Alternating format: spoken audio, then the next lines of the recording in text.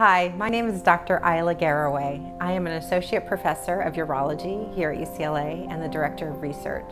I am a surgeon and a scientist.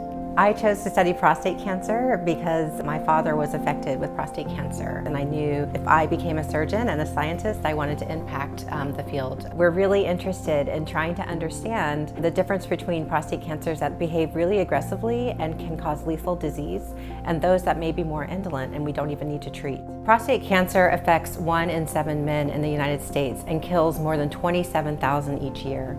It is really important to make an impact on prostate cancer to eliminate the pain and suffering. It is also equally important to understand who does not need to be treated aggressively so that they can go on to have a great quality of life.